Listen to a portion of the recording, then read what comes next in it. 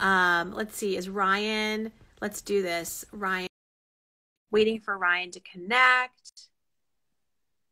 Here we go. In 3, 2, 1. We did it. All right, it works on. So you have Instagram angels, and mine is broken. I think So you're just way more popular, and you probably had like a million people asking to go live. I had 3, so no, I but don't know. that happens. But that happens all the time. Like when I go live and you get like 50 requests, but then typically you can click it and then it shows you all the requests, and then you click the person you want to request. And this time it didn't do it. Anyway, Where are you, by the way? you. Where are you headed to a listing? Yeah, $1 million listing? We're going to show a townhouse for $8 million on the Upper East Side. It's nice. It's beautiful outside. It's cold. Isn't it beautiful?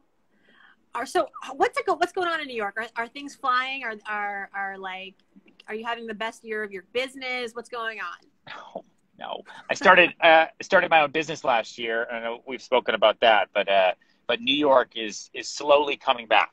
As the vaccine rolls out, people start to come back, but a lot of people still aren't back at the office. A lot of kids aren't back at school yet. But New York is going to be great over the next couple of years, but it's going to be a slow process. But listen, I want to thank you for taking the time to do this. And now we're on your page. People who follow me have been following this whole thing. I've had my book. Congratulations. I'm so happy for you. It's been strapped. It's literally strapped to my hand for 30 days so that because I want to hit the New York Times bestseller list. And I figured, okay, well, people will pre-order because they'll see me uncomfortably living my life this way. And now I'm unstrapping it because the actual book just showed up today from the publisher. I don't know if you can see that. I wanted to, there's these things in the book that are called codes where, in Salt like Serhant, I came up with these like sales secrets. In this, I came up with big money energy codes. So kind of codes to live by. And there's one that when I was writing it, I was thinking about you actually. And so I want to read it to you, and I just want you to tell me what you think about it, and we'll talk about it for a second, and then I'll let you go back to living your life. Sound good? Okay. Sounds great. And we can do this anytime you want. We can come back to this. No, how do you get sparkle faces on Instagram Live? Yeah. There's like butterflies Instagram flying around. definitely likes me more than you. I think that is obvious from this. I don't get that either. Before you go live, you can pick a filter. Yeah. You should do that. Like surprise your audience. Pick a filter before you go live. Yeah. Got it. Wonderful. All right. So on page 104, code number 9, okay, is if you want to convince someone to spend more, never focus on the money, focus on the value. Yeah. What do you think about that I agree with that. And, another way that I totally agree, and I think another way that I have more or less expressed this is when you're thinking about a financial decision, obviously there's going to be numbers involved. Okay. But what is the life decision that you're really making with this financial decision? And I think a lot of us get more excited about thinking about life than we do thinking about money sometimes. Yeah, so I think however I can help people make healthier choices, sometimes it's about changing the framework. And so, yes, obviously buying a home, starting a business, starting a family, all carry price tags. And sometimes that overwhelms us. So, okay, put that aside for a minute. What is the actual life decision that you want to make? And how is this house, how is this family, how is this business going to make you more fulfilled? And I think once you get there and get excited about that and have that firmed up, then you can go back to dealing with the numbers and you can feel more empowered and excited and less overwhelmed and anxious. So I love that. I love that message because truly, every financial, and I'm writing actually a book about this myself and how I've learned, sort of like over the years, 20 years, Ryan, I've given financial advice, but really I'm giving life advice. And I do think I've come up with sort of a framework for how to make good decisions about your money, but really about anything that's of importance. So it's not a very serious book, but it's supposed to be like a book that hopefully will be, inviting, but not enough about that book that hasn't even been sold yet. This is your book. Show me the cover I love it. I'm going to strap it. I'm going to strap your book to my other hand. Okay. Okay, great. when you finish it. That's what we're I'm gonna going do. to hold you accountable to that. What do you? Great. Good. What do you say to people though who say, well, how, you know, I can't just focus on the value, Ryan, because I got to know if they can afford it. I got to talk to them about money. I can't close without talking to them about money. That's stupid. That doesn't make sense. You know, how do you focus? I mean, like, how do you focus just on the value of something without getting people so overworked and worked up about the actual dollar amount? So value is such a personal definition. Like how I value something versus you is going to be completely different. You know, I always like to tell people like, imagine how your life might change or improve once once you've made this purchase, once you've made this decision. Like Yeah. how is this going to make you fulfilled? And that's for some people, not just money. It's like how's this going to make you feel? How is this going to make you breathe better? How is this going to allow you to have that family you wanted? Or if I love to entertain, so like when I purchase homes, it's always been about like making sure that I can comfortably fit 20 people inside. And even if I've had a 400 square foot studio, and I've definitely fit like 30 people inside.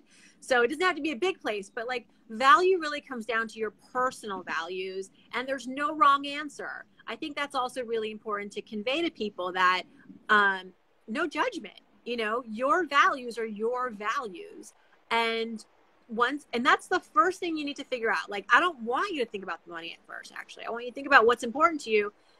And then I think you can go back to the numbers with more clarity. And you can figure out, like, does this really align? Is this really going to give me the value? Yeah, I like that. I think that's a good, this book isn't about selling or sales per se, the way my first book was so specifically focused on how to sell. But I like the idea of, if you're in a situation with somebody that surrounds money, to only talk about value first and not talk about the dollars, because the dollars are always going to come to it. You're going to have to get there eventually. Right. And I just went under another underpass and overpass. And I think that, it's always been easier for me to negotiate with the way someone feels rather than negotiate with their wallet. Like, I can't change how much money you have in your wallet, but I can change how you possibly feel about something, how what your perspective is, how it makes sense to your world. So yeah, I like that. And I think it's a much healthier way for people to talk to each other about their own money, right? Yeah. It's a great icebreaker, whether it's a client relationship or it's a partnership, or, to talk. People don't want to talk about money, but they want to talk about goals. They want to talk about value. They want to talk about life. But really, like, it's a great gateway to talking about then what you're willing to pay for getting that value. You might realize that if you're just looking at something purely as a cost, you may be missing, like, you may not realize that you're in the wrong price bracket. Like, maybe you don't need to spend that much, because what you're really looking for is something different. But we sometimes associate, there's cultural, like, we just think that, like, if something is $1 million, then it's necessarily going to be this way. But it doesn't have to be, especially in the world we live in now. Everything's like so custom and different. And especially when it comes to real estate. I find it, folks, so I'm sure you come across this all the time. People who list with such an emotional attachment to their home, and they think that that's somehow going to translate to the buyer. It's not, unless the buyer is you. Yeah. My last question for you, and I want to make sure that we have enough time for it, because a big part of this for me came up during quarantine, actually. When everyone was stuck at home, people were losing their jobs left and right. A lot of people were in really, really tough situations. And I found that so many people run their level of personal confidence parallel with their level of income. If they don't make a lot of money, they have no personal confidence. If they make a lot of money, they have too much confidence.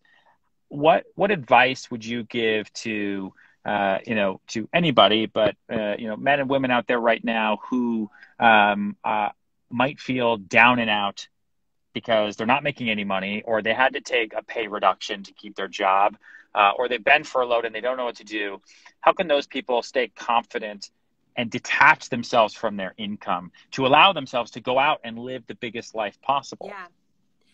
I love this question. And I will say that, firstly, self-worth is not net worth. I know that's easier said than felt, but okay, you lost your job, you got furloughed. That sucks. Yeah. What was actually taken away from you? Your paycheck, your job. But what wasn't taken away from you? What do you still have that nobody can take away from you that is actually the reason why you got the job in the first place? Your brilliance, your skills, your perseverance, your network, your strategy, your dedication, your hard work, all of that. That has not been stripped of you.